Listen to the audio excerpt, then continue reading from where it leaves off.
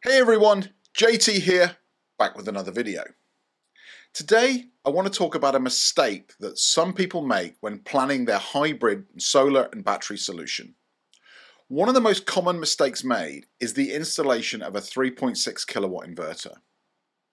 If you avoid this mistake, you can save yourself thousands in the long run. Want to know more?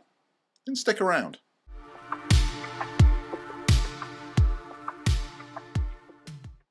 First, let's talk about why so many people end up with a 3.6 kilowatt inverter.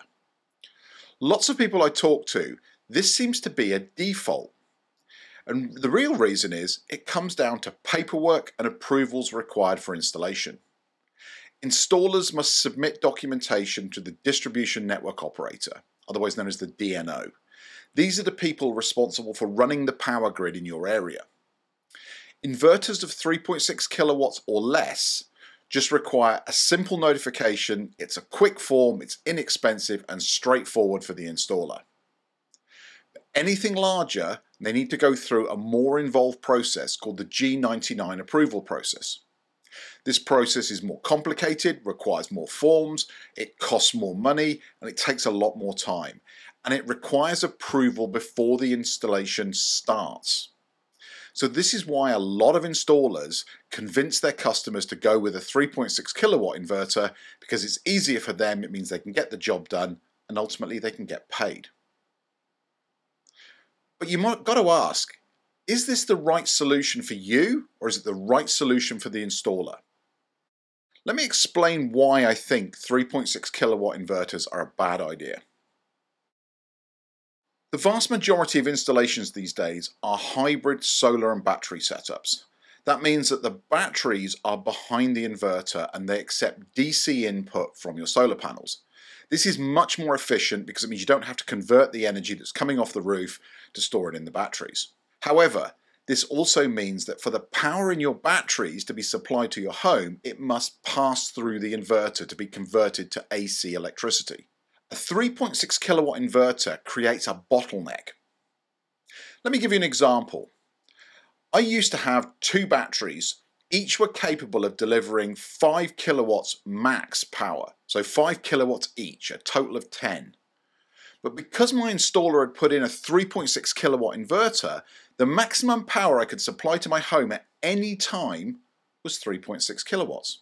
Now this becomes a real issue when you're using high-powered appliances.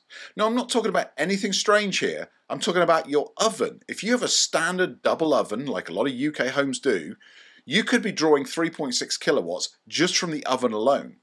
Adding in any other devices, like a microwave, a kettle, an air fryer, all of these would draw extra energy, and because the inverter wouldn't be able to supply them, you'd have to draw that power from the grid, even though you've got capacity sitting there in your batteries. Another problem with small inverters is their inability to take advantage of low cost or free energy periods from your supplier. Let's say you can access a cheap tariff such as Octopus Cozy, where in the middle of the day you get a 2-hour period of free or low cost energy. A 3.6 kilowatt inverter can only charge your batteries at 3.6 kilowatts. So over that 2-hour period, you're going to get about 7.2 kilowatt hours from that cheap slot. But with a larger inverter, say a 10 kilowatt inverter, you could store nearly 20 kilowatt hours or more if you've got more battery space. You can maximize the savings in these cheap or sometimes free periods from your energy provider. But your 3.6 kilowatt inverter is slowing it down. Finally, think about the future. Your energy needs today might be manageable with a small inverter. But what about 5 years from now? Are you planning to install a heat pump? They use quite a bit of energy, especially in the winter. When running it on the cheap or free energy stored in your batteries, it can cost you almost nothing. And it will certainly help with the payback period for the heat pump, reducing it down to just a couple of years. So here's the bottom line. Don't let your installer talk you into a 3.6 kilowatt inverter.